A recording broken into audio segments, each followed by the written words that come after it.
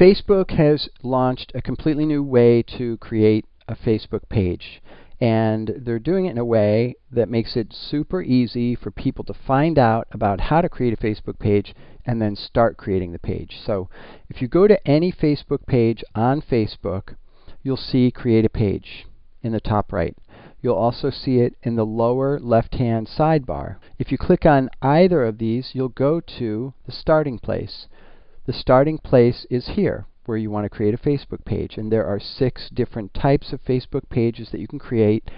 For nonprofits, you're basically going to pick either local place or business or company, organization, or institution.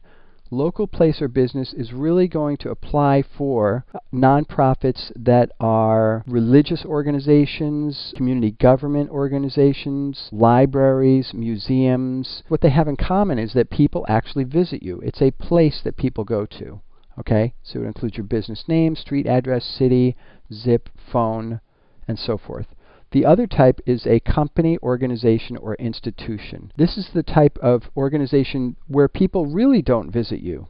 Okay, you have a breast cancer foundation that is in the back of a corporate park. Nobody ever comes to visit you. All of your events take place at a restaurant or on a golf course. You want to pick the category that best matches how people think about you, not how you think about you. Okay, so the example that I always like to bring up is, it's easy to say we're a nonprofit, but your supporters might think, well, actually, you are a nonprofit, but we call you a church or a religious organization. And then you pick the name of the page, okay? So this is my political organization, Free Snickers for Everyone. Okay, this is my campaign that I'm going to run on. Click on Agree to the Facebook page terms. I would read these. Click on Get Started, and then you come to this page. Now this is what's new. It's basically a 3-step process. The first thing you want to do is you want to upload an image. So I'm going to go to my desktop, and I'm going to upload an image that we have here.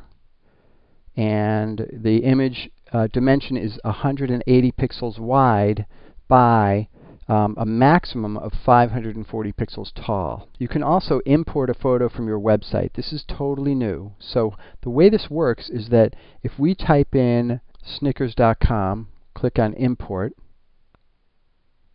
we have an image that was pulled from the Snickers.com website, and I can also select that image.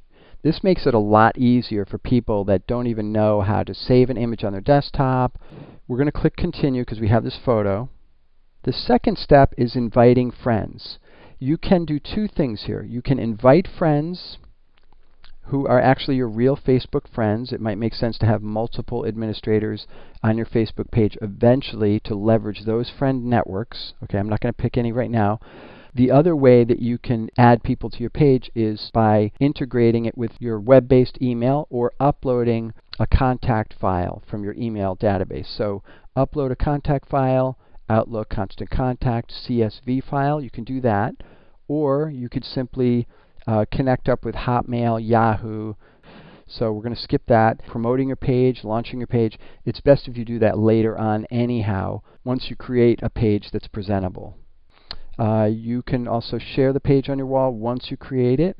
You can also like the page automatically. These are all new features. All right? So we're going to click on Continue. And then finally, we come to basic information. We're going to enter a website. We put a little bit of information about the page. Vote for me and you'll get free Snickers for life. Click on Continue. And then the page is created.